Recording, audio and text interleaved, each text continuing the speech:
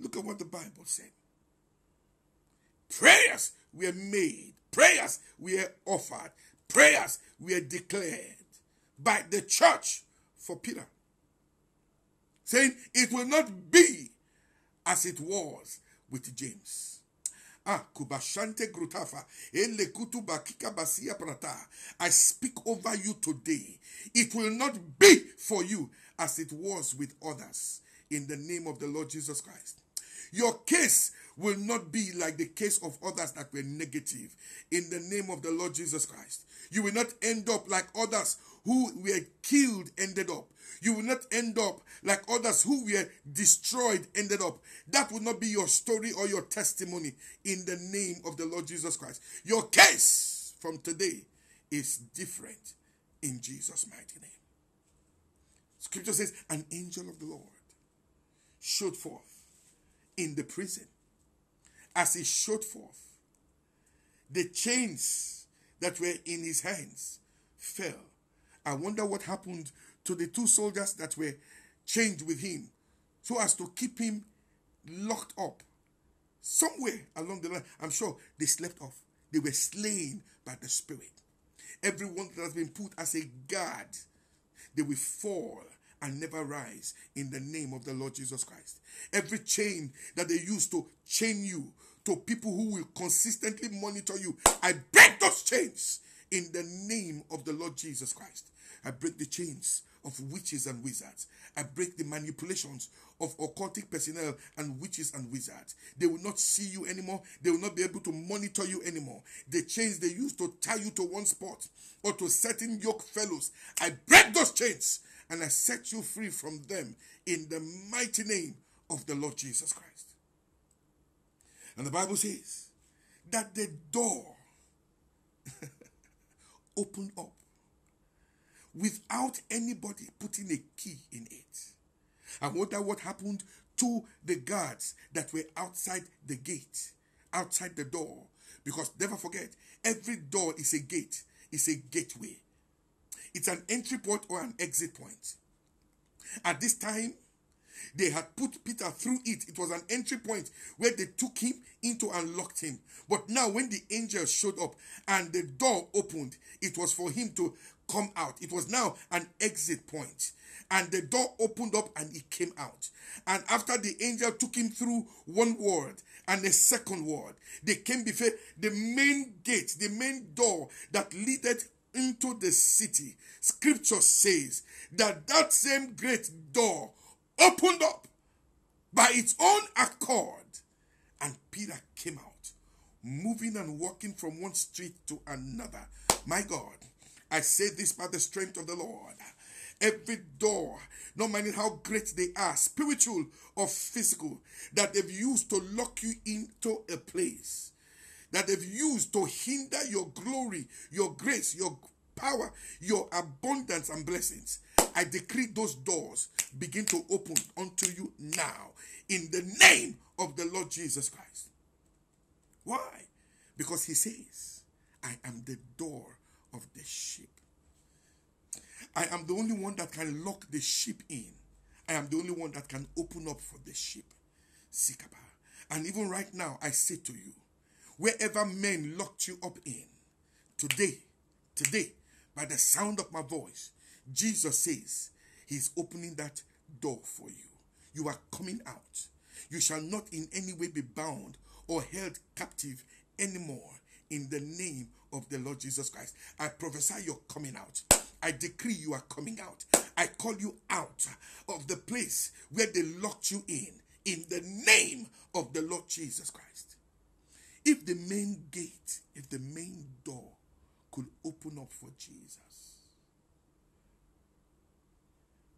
because he was the door for Peter to come out, I said these same gates of the wicked that has locked you in, they are opening up now for Jesus, because he's the main door. He's the main door. He's the main door. They are opening up for you right now. So I see you coming out of that bondage. I see you come out of that problem. I see you come out of that issue. I see you come out of that condition. You are exiting that place of abandonment. You are coming out of that place where they locked you in the place of despondency. You are coming out of that place where they kept you locked up in isolation. You are coming out of that place where they kept you and locked you up in a place of penury. I see you come out in the name of the Lord Jesus Christ. The forces of the wicked shall hold you no more bound in Jesus' mighty name. Look at what the Bible says. When Jesus stood before that ancient great door, he said, "O ye doors, ye everlasting doors, be ye lifted up for the King of glory to come in." And the force behind the door, the power behind the door said, "Who is the King of glory?"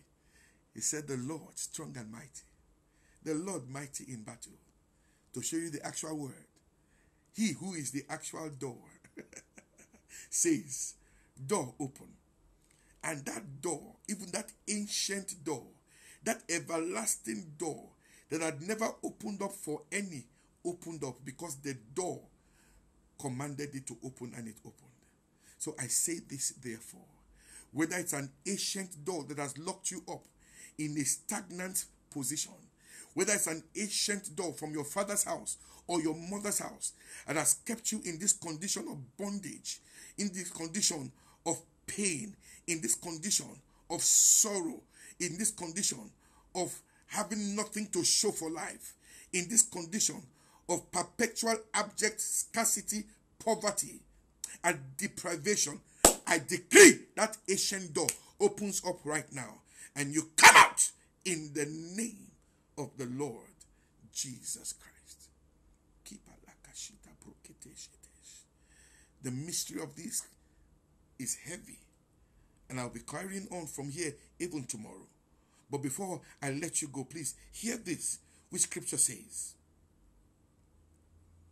in the book of 1 Corinthians chapter number 16 verse 9. "For a great door, an effectual door is opened unto me." A great door, an effectual door is opened unto me. There might be many adversaries, but the door opened up to me. So the adversaries could not stop the door from being opened. Oluwao, I speak to you under the sound of my voice. It doesn't matter the number of adversaries that have stood like these guards, have stood to watch over you so that you don't come out of this predicament, this situation of life in which they locked you in. I say to you by the word of the Lord, a great door has been opened to you. And Jesus declared, "I am that door that has opened up to you, and no man can shut this door anymore." What's the essence? So that you can go in and go out through the door called Jesus and find pasture, find sustenance, find blessings, and experience greatness. This is your portion. I release such unto you in the name of the Lord Jesus. Go and prosper. Go and shine. Pass through this door called Jesus and begin to experience such blessings that you've never had before in the mighty name of the Lord Jesus Christ. Please hear this.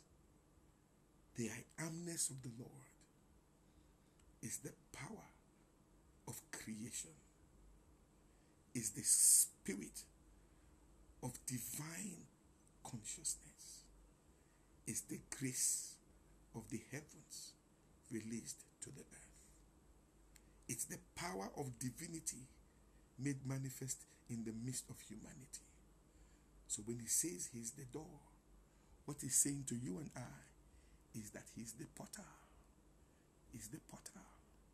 Is the opening that you need to exit one realm into another realm, to exit one place into another place, to exit one level into another level.